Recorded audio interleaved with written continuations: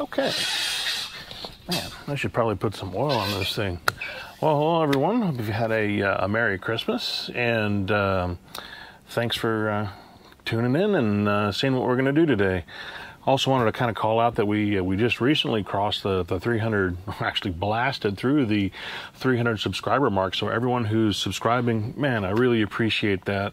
And obviously it'll continue to help the channel, because the more subscribers we get and the more that y'all watch, the more widespread this all gets, and then everything gets a little bit more successful. So that's what we're trying to do here, and of course I want everyone to learn a little bit about how to do things and have a chance just to kind of sit down and chat with you a bit as I work through some of this stuff. So what are we doing today? Well, it's the usual. I have no plan.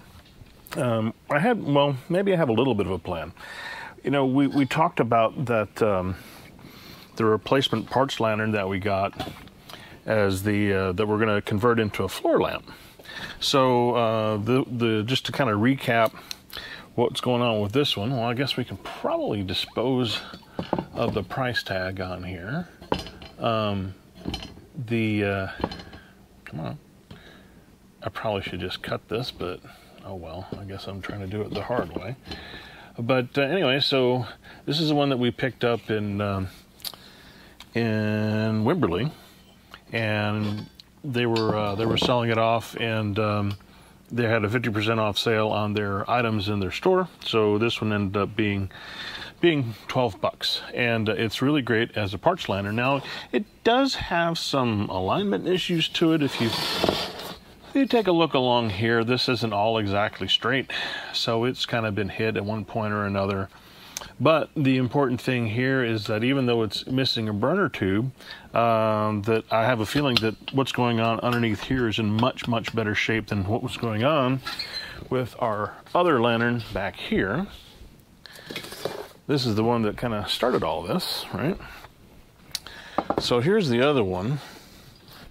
And if you remember correctly, something had gone wrong here at some point in the past, and someone basically stuck a tube in there and soldered it and hoped for the best. And whereas that makes it functional as it is right now for doing what it's supposed to do, it will not be able to be converted into a table lamp just because this isn't straight and it needs to be, so etc., etc. That's kind of what we're going to do. But when we look at this one has got the valve stem has been knocked off of this. Also, the packing nut is missing off of it. Well, not valve stem, I'm sorry, the knob. The knob has been shattered. These are molded on, and once they're shattered and they're gone, you're kind of like, you're done. So, and then also the nuts been off of that. So the basic idea here is that we've got parts lanterns. Fount on this one looks a lot better than this one. This one's got a valve stem that I can swap over to this one. Hopefully when we take this off, we'll see that everything unscrews and I can put a extension piece of pipe on there. It's got an R55 generator in here. Excuse me. That is also kind of bent. You can probably see that here. Looks like it's taking a shot this way. Excuse me. And so what we're going to do today with this one's getting set to the side because we're going to work on this. And yeah, it's got like, it just needs to be kind of cleaned up. But you can see on this one, the bottom on this is substantially better shape than the other. Okay, so first things first, we're going to do is we're going to start tearing it down just to kind of see what we got here. And then once we understand what's going on here, then we can figure out what our next plan of action is. So, you know, we may not be spending a whole heck of a lot of time with this one today, but you'll get a chance to kind of see what we're working on. So first thing we're going to do is we're going to try to get this generator loose out of here. See, this is the thing that I like so much about the way Coleman designed their stuff.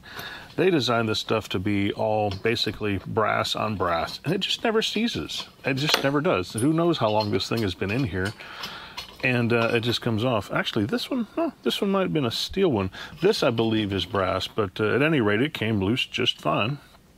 The generator is completely solidly frozen, so now I've got quite the collection of useless generators. I tried to rebuild this one according to William Clock's guide.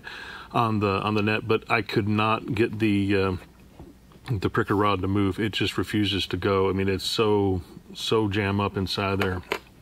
This one does work. I just probably would need to run a guitar string through it to kind of clean it out a little bit. But since you can get the R55s, I have a new replacement one that we'll be putting in here, which of course I showed to you guys before. But anyway, this is the new R55 that'll be going in, and it'll be good to go there. So we're going to continue with the teardown here, and with that, we're going to remove this off the top of here.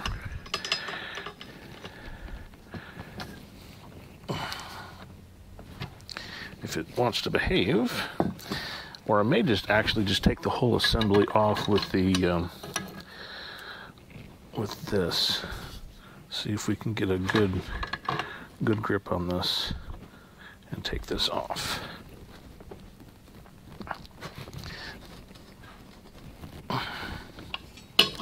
It feels like it's unscrewing from the fount, which is I'm totally fine with, because that's the goal anyway. We can get these pieces apart later.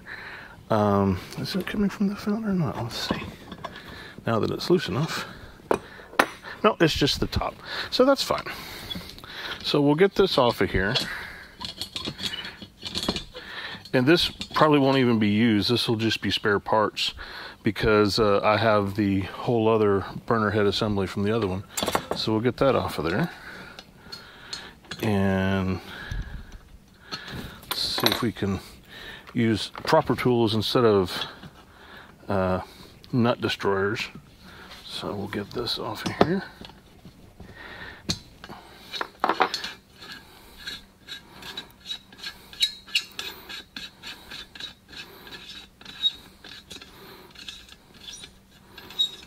Okay.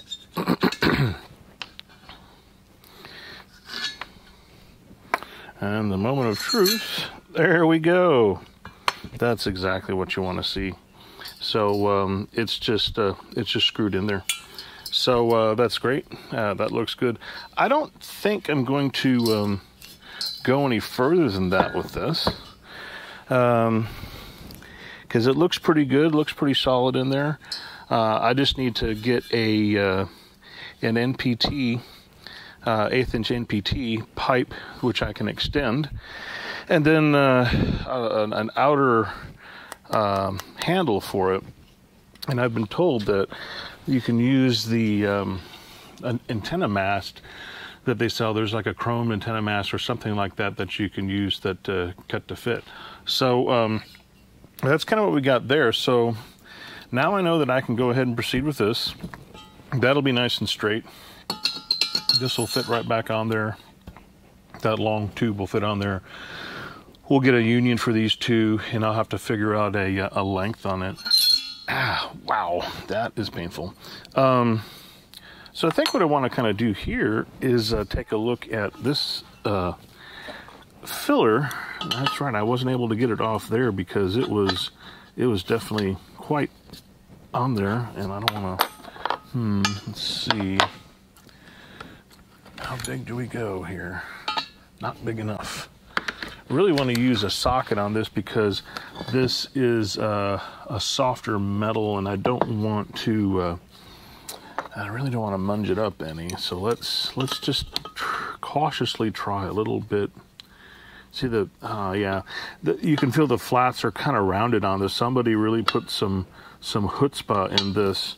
So and even the for the filler here.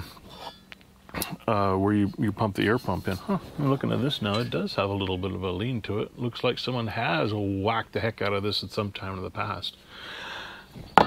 I may just end up replacing the entire pipe.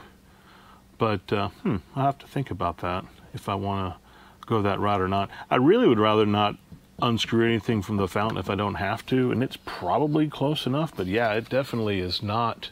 That is not straight. That's got quite the S-curve to it. So yeah, it's had some excitement in the past. So let me go ahead and kind of start seeing what I can do here. I want to get the this little valve unscrewed out of here so I can put a socket on it, and we'll see if we can get the sockets to fit. But first I want to do this so I don't mar anything. I'm using like the bottom part of the jaws because they're rounded for round objects, obviously. And yeah, that comes loose actually very easily, so that's great. We'll just fully unscrew that, get it out of the way. It looks to be pretty plugged up. You know, we get mud daubers here and they try to put mud in everything, so yeah, that's pretty messed up, but that's all right. We'll set it in the ultrasonic here, even just to kind of just get it wet for the moment. Now we're going to go find some sockets.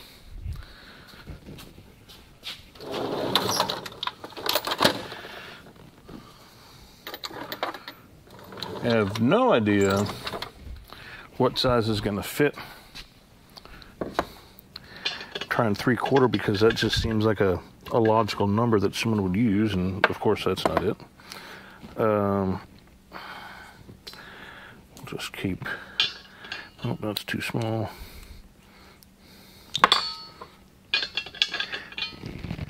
That's of course 3/4, so I need a little bigger than that. Let's see what else we've got.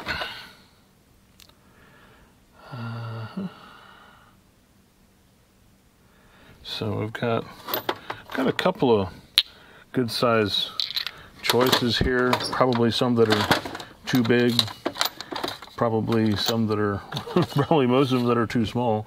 But we'll just go ahead and grab these here and see what I end up with. So, yeah, this one obviously way too big.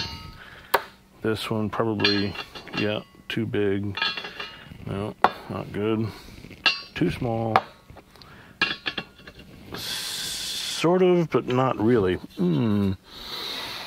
Okay, so this was the closest, but boy, that's a lot of slop in there. It's a 13/16, and that one just way too big at 7/8. Yeah, I just don't see any really good flaps on here. Maybe these are. Yeah, these feel pretty good. See if I can. Nope. That's just trying to round. Now I know that these have got a lead washer in them.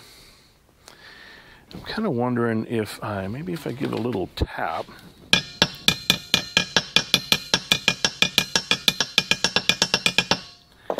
If that'll help loosen things up a little bit. No, it's just trying to slide. Let me see what else I possibly have.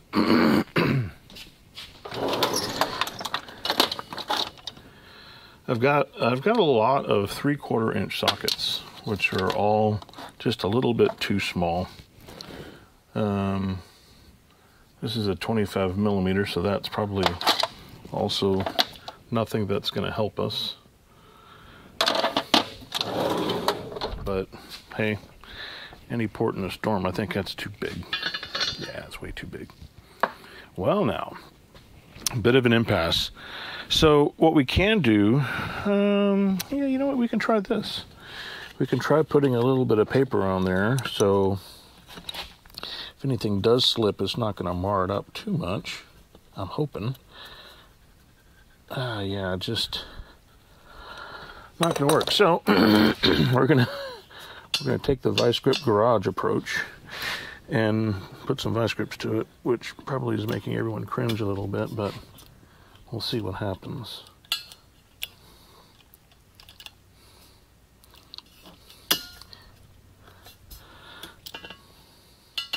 It's on there pretty tight.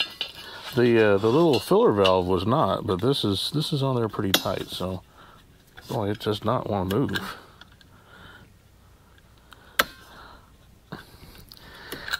I'm progressively putting a little bit more squeeze on it. There she goes. All right.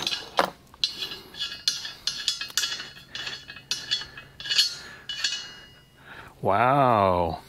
Man, look at that mating surface. Look how it is like, that looks really good. No pitting, almost perfectly polished.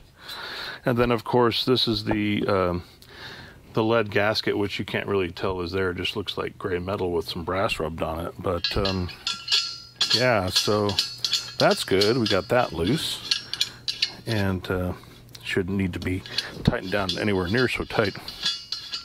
So, but if these things do, sorry about the squeaks, if these do fail on you and you can't get them to seal right, you can always use the same rubber cap gasket from the 3-piece cap, and they will fit right in there and it will seal. So you can always use that, but the lead one will never go old. There's some people said they've reflowed them before, basically heated up until the lead melts and let it cool, and they've had some success with that. The check valve is moving. Yep, it definitely, yeah, it's working. So that part's great. So yeah, so we're going to basically probably close this down here. Not a whole lot of progress made, but we got a whole lot more knowledge than we started in with. I guess you know what? Let's do one quick test while we're here. Let's try and see how well this fount wants to shine up, and we'll just kind of pick a spot here, and away we go. So yeah, this one's got, I think, pretty good looking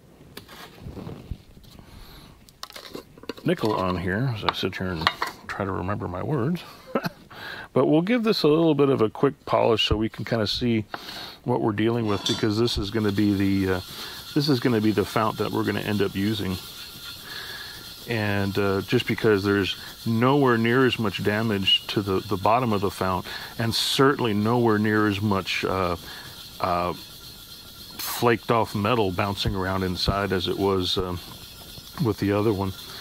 So for those of you who are uninitiated to the fount polishing procedure, what we're using here is quadruple aught steel wool, which is this, so 4 zeros, the ultra fine, or whatever, I don't know, whatever they call it, fine finish, super fine, and Mother's Mag in aluminum polish. And you basically get a little bit on the steel wool, and then you just kind of pick a spot and go for it. So that's kind of what we're doing here. That's probably way plenty that I've rubbed on here already. So we're going to go ahead and use this very dirty rag and polish that off and see what we end up with underneath here. The more that you buff on it, obviously, the better it looks. And I probably should use this microfiber here because it's actually a little cleaner. So we'll clean it with that. So with that little bit of effort, you go from very dull and lifeless here to something that looks pretty darn shiny. Not too bad. So I think this one's going to polish up really nice. And we will continue on from there. Same thing we'll do with this is same kind of thing. Probably throw this in the ultrasonic just to kind of knock some of the gross dirt off of it, and then polish it up too, and then that'll all go on there. And then before you know it, we'll have ourselves a floor lamp. I think I probably called it a table lamp before, but it's a floor lamp is what we're aiming for, right? So this one will sit on the floor. These have wide enough bases that they're really pretty stable. And then we'll put the floor lamp extension on here, and then the burner head. We'll get our shade on there, and then we'll have a nice full-size floor lamp that Coleman never made, but we will. So that's kind of the deal here. I think it's going to be a good success. I think we'll just try to work it with this. Oh man, I don't know. I may have to pull that out because, boy, I tell you, that is so far. Well, let's take a look at this. Let's see how off center it is when I put this lined up in it. I mean, let me pop this out. Yeah, so you can kind of see here that it is a bit off center. Although they did try to get it angled back, but it does definitely have this kind of an S shape to it. So that is it for this episode here. We're going to go on another picking trip. So keep an eye out for the next video. We'll show some video of what we're doing out there on the picking trip, and this is going to be one of the big ones. This is going to be Canton, probably the biggest antique show in Texas, and we're just going to see how it goes with the time of year being, in December and everything else like that. We'll see how everyone shows up, and maybe we'll find some good stuff. Maybe we won't. Who knows? But until next time, keep them lit.